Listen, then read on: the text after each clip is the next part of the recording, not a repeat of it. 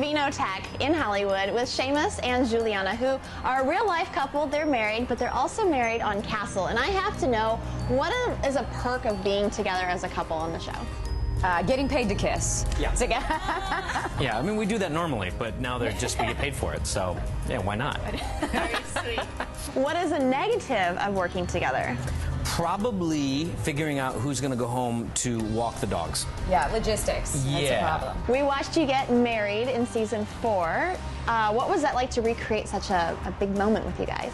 You know, actually, season 3, I think it just resonated a little bit more because that was an emotion-filled moment where Seamus actually got down on one knee and proposed. Jennifer, Scout, Duffy, O'Malley, will you make me the happiest guy in the world and marry me?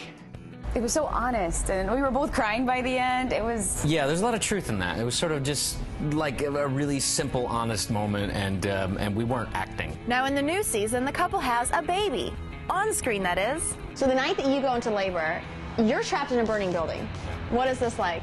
My character decides that, despite the fact that I'm going into labor, I'm going to show up at the burning building. What's going on? Where's Kevin? Jenny, I need you to stay calm.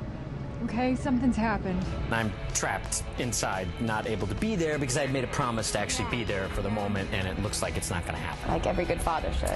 Yes, but extenuating circumstances. Right. Literally burn. Yeah.